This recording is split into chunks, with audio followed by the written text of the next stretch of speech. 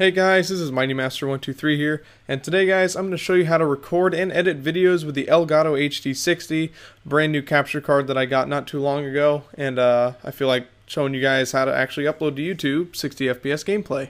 So with that said, let's get started. So right off the bat, when you open this application up, you'll have capture and you'll have edit. Just real quick here before I say anything. Two things. First, you need a really fast computer to record in 60 FPS. You got to go to their Elgato website and check that out. And secondly, the edit feature on the Elgato isn't really it isn't amazing, because all you can really do is snip videos in one place and snip a video in another. You can't really add transitions or any cool special effects or anything. So the edit feature is kind of useless, but I'll show you guys how to edit videos with Adobe Premiere Elements 11, but we'll get to that later. So to start off, you have the device, the Elgato. You have game audio. You can tweak that up to, fit with your live commentary audio. Choose your audio input. You can reduce game sound, which I don't really use because it's really noticeable and kind of annoying, but you guys can tweak with the settings. And then there's also tags, which I never use for making a video. I kind of find tags pointless unless you're into the editing portion of it, but for the time being, I just don't use it. I just record the videos. And down here, you'll have capture, which is extremely important if you want to capture gameplay. You have this little flashback recording pane here, which I'll get to later. Here, you can take pictures of your game, live, and screenshot it to the desktop, so you can put that image for a thumbnail for a YouTube video or whatever you want to do. Here we have the preview window. In this case, I've chosen to disable it for now, but I'll re-enable it soon. And we have mute audio, so you can mute the game audio. There's also Twitch streaming if you wanted to stream, and there's also live commentary, which is a really nice feature, because now you don't have to make separate audio files to make your commentary. So you would have to press capture, then commentary, then you can talk while your gameplay is going and stuff. But yeah, so first thing I'm going to show you guys is I'm probably just going to enable the preview for now, and as you can see, I'm playing the Master Chief Collection. So I'm going to give this a little bit to update since I am trying to record this and stuff like that. Now I'll move around on the screen for a little bit. It does look a little laggy, but in the end, the video actually does turn out pretty well. So I'll try and make that look nice.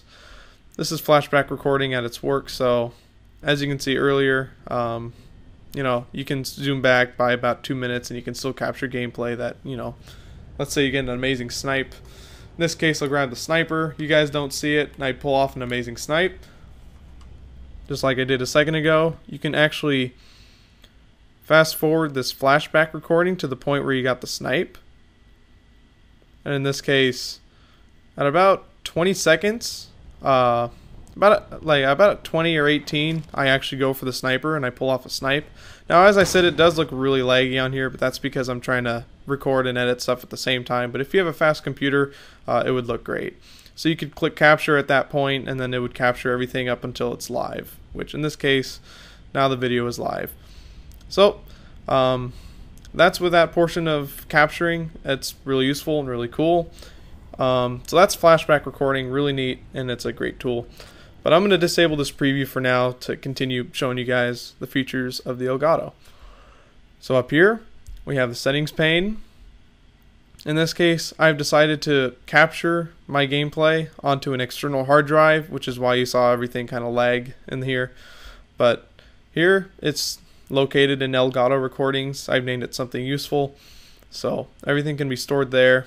Enable flashback recording. If you get an amazing snipe and you wanted to save it, you could just go here, zoom back the bar a little bit, and then click capture, and it would capture that. All these other things you guys can mess around with. Streaming, XSplit and OBS are much better streaming tools, but if you have the Elgato and you have no other choice, then I guess streaming would be good for you here. I don't really use sharing, as I said. I just record the video and edit the video with Adobe Premiere, but you guys can certainly mess around with these options if you like. And updates, you can automatically update your Elgato. And then we'll go specifically to the capture card, where you've got a lot more options. In this case, I'm using the Xbox One, Halo MCC. Some of these options you guys can mess with, but I've set it to 1080 HD and allow 60 FPS with the best quality, because we want the most amazing video. And as I said, you guys can mess around with all these other settings that work for you. TV compatibility, I guess if your TV fades to black, you gotta edit this option. So yeah, you guys just have to mess around with stuff like that. But anyways, let's enable the preview and let's just quickly capture something simple. So I'm gonna capture with the sniper right now. I've started the capture, and it is gonna appear much better on the video file. And as I said, as I'm recording, it's gonna look very, very laggy, but I mean that's okay. So here we go. Getting a couple snipes. Oh my goodness. Double kill with the nade. Oh my gosh. Oh! Amazing! And then I die. Alright, cool. So as you see, it's really laggy, but that's totally fine. So I'll stop the recording, and then this sucker will try and catch up with what I've just done. And yeah, I'll show you guys the video in Adobe Premiere Elements. So as I said, you could edit with the Elgato, but I certainly don't like that feature. So I'm going to go straight to Adobe. And here we are in Adobe Premiere Elements. You guys can use whatever editing software you like Sony Vegas or anything like that. But we're going to stick with Adobe. And as you can see, the video is being exported to the folder, and now it is just finished. So I guess I'll close out of this because I certainly don't need it anymore. There we go. Now in here, as you'll see in my Elgato Recordings folder, we do have Halo the Master Chief Collection. We do have the video recorded, but it's in 60 frames per second, and we need to optimize Adobe to, you know, edit and do all that stuff with 60 FPS videos. So what we're going to do is we're going to go File, New Project, and when we do that, you'll see you can name your project, so I'll just name it Test. You can save in your Adobe folder, that's by default. But here we need to change the settings. As you can see, there's NTSC and there's PAL. Now if I was recording Xbox 360 gameplay, it wouldn't be in 60 frames per second, it would be in 30. So I would click this HDV 720 30 option down here. But since we're doing 60 frames, AVC HD 1080p 60 is probably the most logical option. And it looks great. So we're going to click OK. And we're going to click OK again. Yes, confirm the overwrite. And there we go. So everything's loaded up. All you have to do now is open up the folder where our video is stored. In this case, the capture. Stick it inside Adobe. Hopefully it looks nice. It should. But I'm doing a lot of recording at once here, so it might look a little sloppy. So here, let me just get rid of the video. Just re-put it in here so it actually includes the whole thing. We'll zoom in. And let's just see how this plays real quick. Yeah, a little laggy. But as I said, I am doing multiple recordings at once. So when you guys do this, when you guys do record though, the video would look great.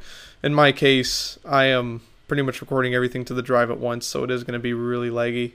But as you've seen here though, you can start the project up with 60 frames per second, and then you can edit your video freely, add transitions and all that cool stuff. And then once you want to upload this video to YouTube, you'll go to Publish and Share. And you won't click online because online doesn't support it, but instead you will click on computer. You want to export the video to your computer and then upload it to YouTube. So we're going to click computer, and then the next thing we're going to click is AVC HD, because that is exactly what we started our project with. And we have many options here. In this case, one that stands out is MP4 HD 720p 60. That's good, but we need 1080p, right? So we go up here to the H.264 codec or whatever, and it's got the 1080p at 30. We click on that, but then we got to click advanced, and then, you know, everything's good except for the fact that the frame rate is 29 whatever. We want that to be 60. I just do 60. You could do 59.94, it doesn't matter. And we click OK. And then you can name this preset, name whatever you like, but I've already got a preset labeled as Elgato setting. Once again, you can save this to your Elgato recordings folder, wherever you want to save it, name the file, and then click save. And that is how you record and edit videos with the Elgato HD60. So yeah, that's about it, guys. It's pretty simple. Just have a really fast computer and you'll be able to do all that stuff. So yeah, with that said, guys, thanks for watching. As always, don't forget to rate, comment, and subscribe, and I will see you guys in the next video, and thanks for watching.